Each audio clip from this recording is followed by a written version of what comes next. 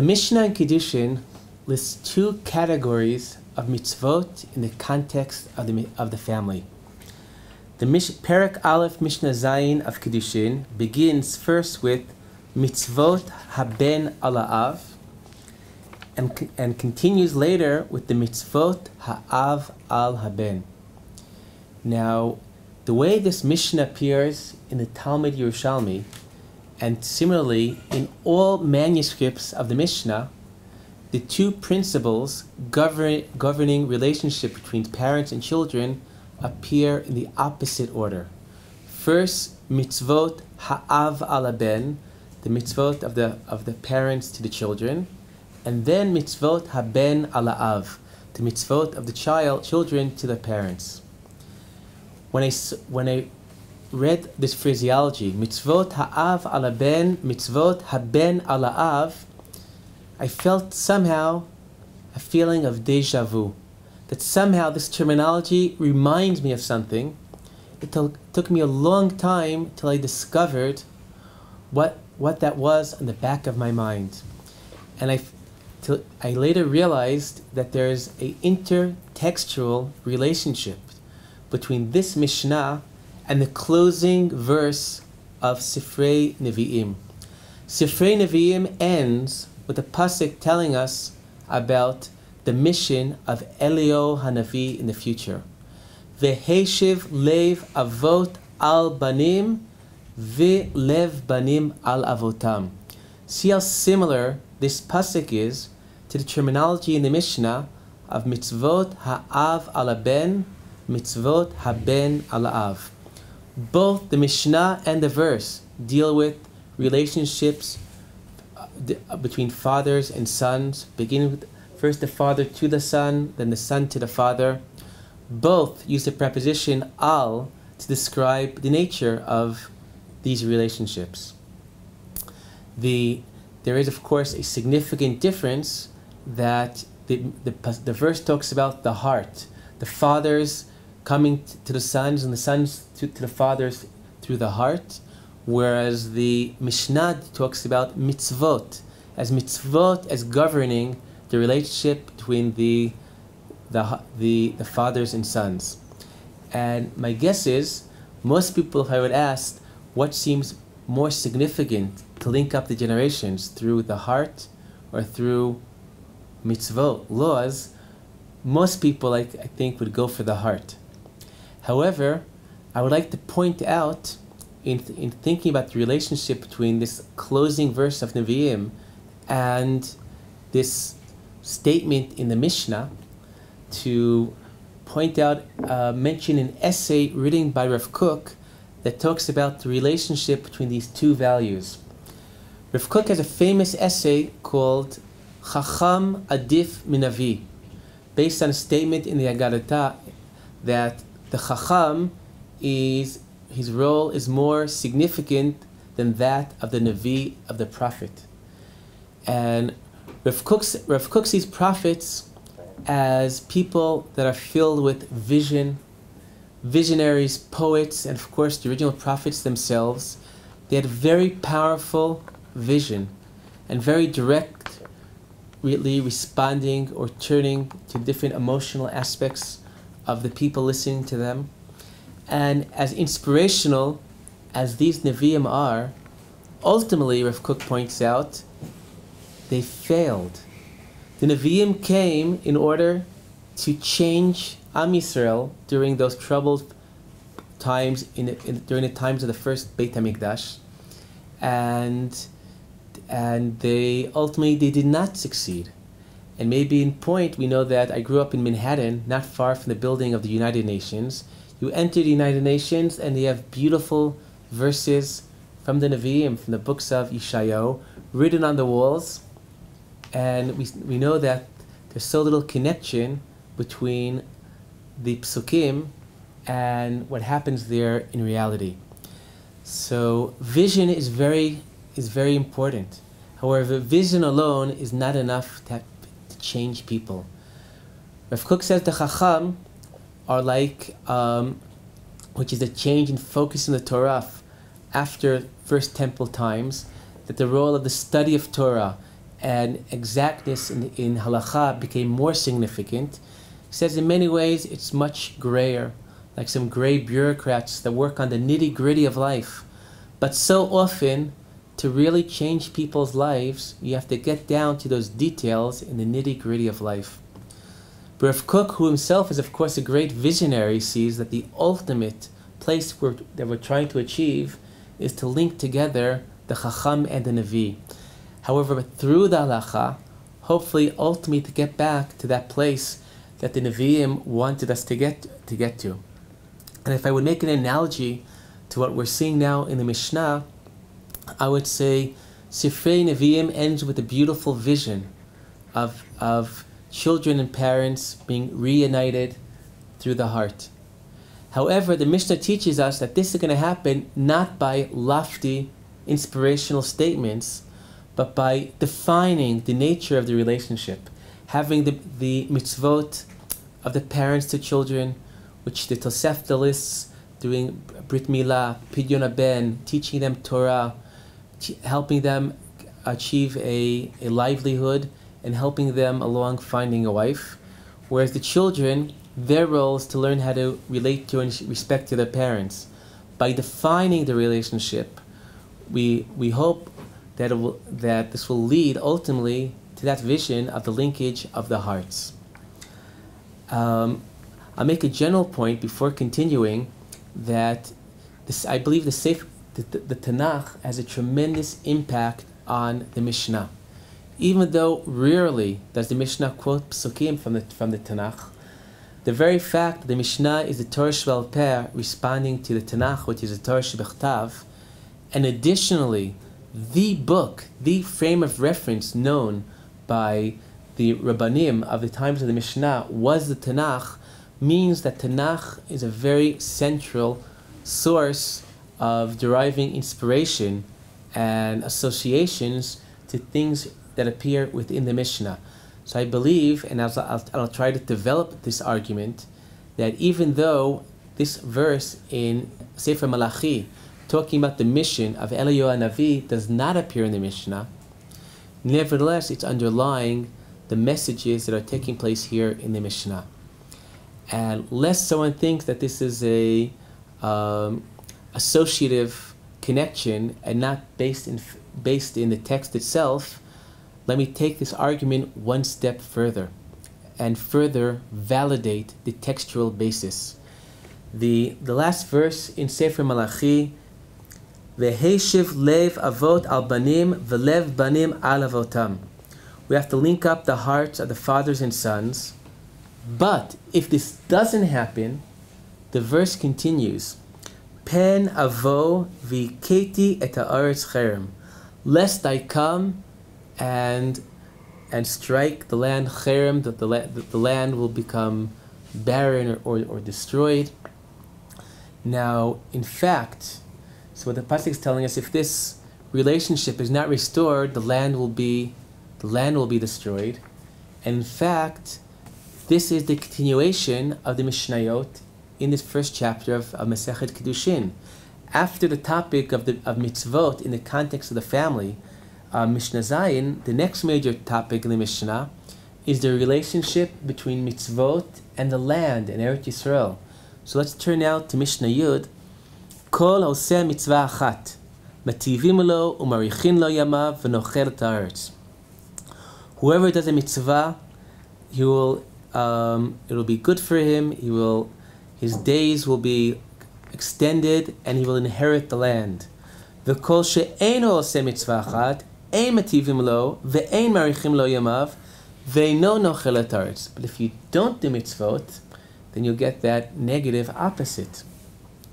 The Mishnah continues, Kol sheyeshnu b'mikra b'mishnah u'v'derech eretz, lo b'mhira u'choteh, shne'amar, v'achut hamishulash lo b'mhira yinatek, v'kol she'eino lo b'mikra v'lo b'mishnah v'lo b'derech eretz eino min ha'yeshuv. Somebody who's not involved with mikra and mishnah, which is the study of Torah, or derech eretz, which means having a livelihood, he will not be part of the yeshuv. He'll be cut off from the yeshuv. And I think this is the exact continuation of the pasuk, that Eino v'keti et haaretz cherem. You won't be nochel dart. You won't inherit the land. You won't extend your life. You won't be good for you, and you will Eino mina yishuv. You're cut off from the yishuv. The continuation of the Mishnah parallels the continuation in the pasuk itself, and even more so, as Rav Avram Wolfish has pointed out, that that which leads you to be cut off from the yishuv, not being involved with the study of Torah and derech eretz, these are exactly the primary obligations of the father to son. In other words, so here we're having a direct connection. If we don't have the right relationship between avot ubanim, that will lead to the next generation will not be involved neither with Torah or with derech eretz, and that leads to hiketi et haaretz cherem, the land becoming desolate. Now, relating to, there's a riddle, I would say, relating to the commentaries on this verse in Malachi of V'heishiv lev avot al banim v'lev banim al avotam. Almost everybody, if asked, who are we talking about when we talk about linking the hearts of the father, of who are we talking about in the pasuk? Almost everyone would answer, we're talking about the fathers and sons having a closer relationship. V'heishiv lev avot al banim, the heart of the father going out to the sons. V'lev banim al avotam, the hearts of the sons going out to the father. It's so human, so understandable. So it's very perplexing to see that almost none of the medieval commentators explained the pasuk in this context. There are a number of commentaries. Some give commentaries that's talking about, they say that the fathers will be machzer the children b'tshuva, and the children will be machzer the fathers b'tshuva. Others explain that it means that both the fathers and sons will be choser b'tshuva.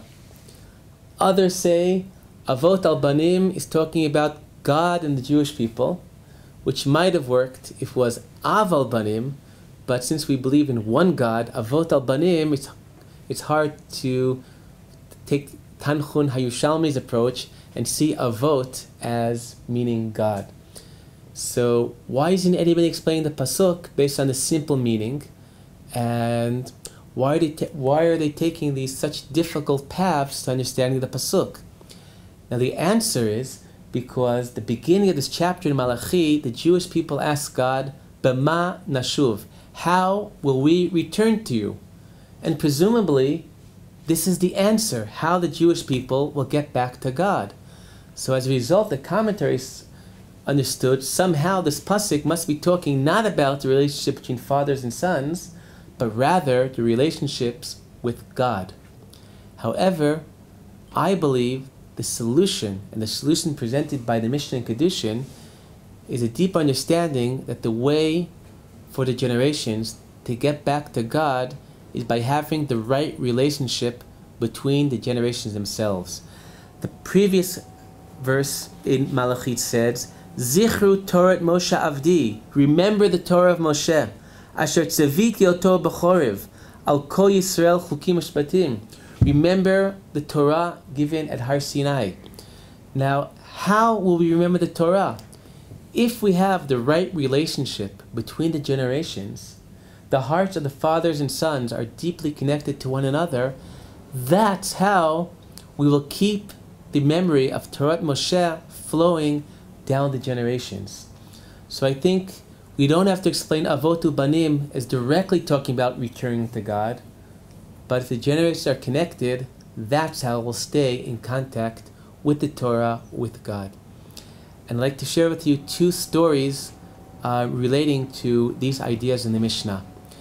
A number of years ago, I was in London for Shabbos. I went to daven at the Marble Arch Synagogue, and it turned out that week there was a bar mitzvah of some boy from London, and the chief rabbi of England, Rav Yonatan Sachs, showed up for the bar mitzvah.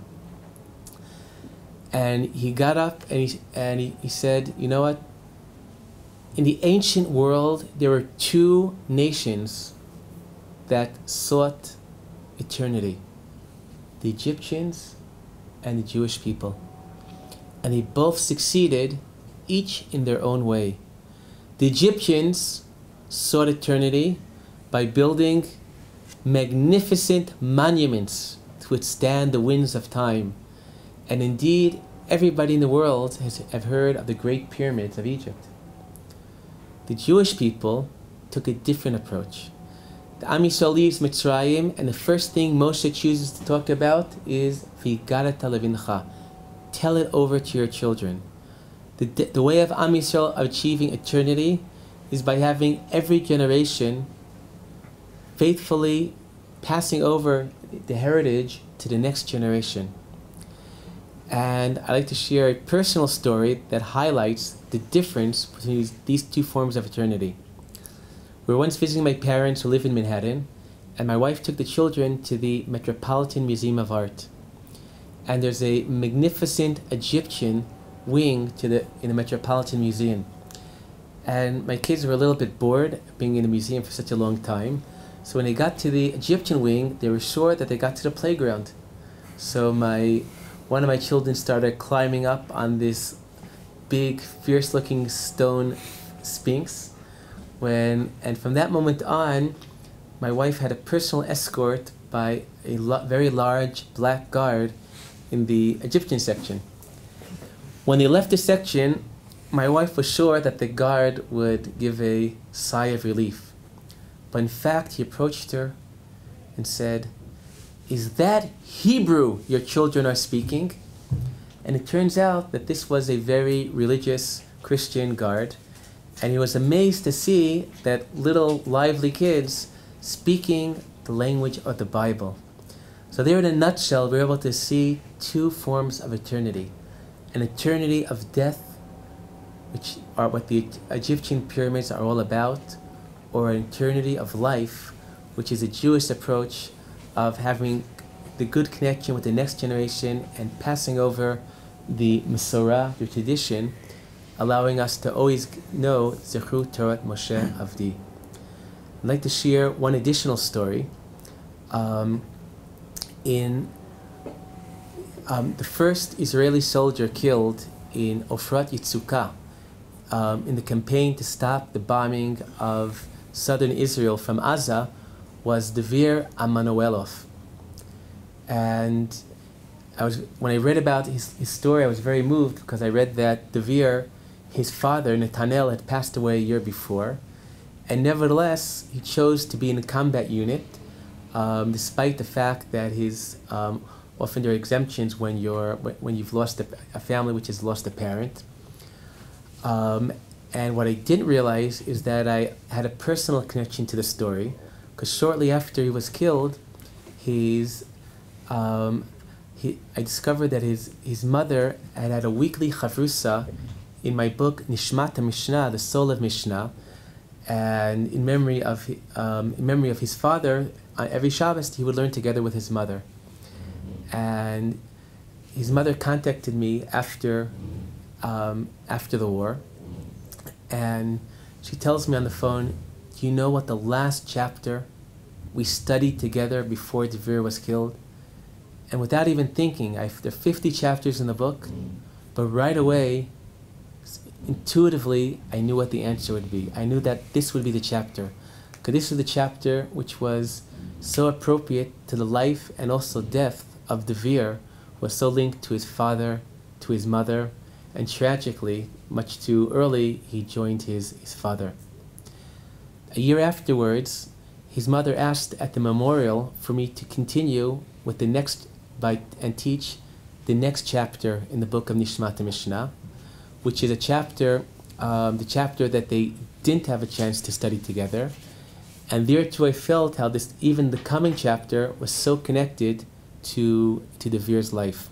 The structure of the first chapter of Mishna Kidushin, the first half talks about kinyanim, 10 different types of items that are things that we do a kinyan, starting from the relationship between man and wife, which is called kinyan, and going through a long list of things that are called kinyan. The second half of the chapter deals with mitzvot, deals with the principles relating to mitzvot. Now, and a famous question is, what's the relationship between the first half of the chapter that talks about kinyanim and the second half that talks about mitzvot? And I feel that there's imperative to see the connection, because if we look carefully, we'll see that there are exactly 10 different items that of kinyan discussed in the first half of the chapter, and there are 10 principles governing mitzvot that appear in the second half of the chapter. I believe that the connection is that in the turning point between the Mishnayot, it says, it talks about what's called kinyan chalipin, an exchange. I take an item. The Mishnah says that I am in Mishnah Vav. It says, "Hichlif shor b'para or chamor b'shor." We want to change animals. When I take the animal that I want, the Mishnah says, "Nitchayev b'chalifav." I become obligated in giving the return. By making a kinyan on something, I am mitchayev, obligated to pay up of what I've committed myself to. So the first half of the chapter talks about kinyanim. The second half of the chapter talks about mitzvot. In a turning point, we have the message that by making a kinyan on something, by acquiring something, you are mitchayev. You take upon responsibility. And I think that's the essence of this chapter. In the world, we have kinyanim. We have all sorts of things that we have acquired in life, in the world. And the message of this chapter is by acquiring things, by making kinyanim, that leads to obligations. And the obligations are the second half of the chapter that talks about the mitzvot. That, in fact, the topics of the second half of the chapter are very similar to the first half of the chapter. The first part of the chapter talks about kinyanim. It talks about a kinyan between man and wife. It talks about a kinyan relating to animals, and ends off by talking about kinyan relating to land, or to the land. The second half talks about mitzvot relating to these different items. And I think this is a very major message. We are often privileged to have kinyanim, to have all sorts of things that we have managed to acquire throughout life. But we have to be aware that these things come together with responsibilities and obligations. I'll conclude by mentioning why I feel that this message is so connected to the life and death of Devir. Before Afrot Yitzukah, there was a very depressing period within Israel that we felt that the government was not doing their most basic, fundamental duty to its citizens. People were living in cities, being bombed day in, day out, and the basic role of a government to defend its citizens was not being fulfilled. And a turning point, I think, in the morale of the nation as a whole, and ultimately in the defense of the southern parts of Israel, was Ofrot Yitzukah, that the state of Israel stood up and said, we are going to fulfill our basic responsibility. And despite the terrible loss of each and every one of the soldiers that were killed during that period, ultimately the South was able to return to a relative state of shalom. And I think this is the essence of this teaching that we've seen today, that acquiring things is a blessing, but it's also a source of responsibility. The Jewish people came back to the land of Israel, but we have to be constantly aware that this privilege is something that comes together with responsibility.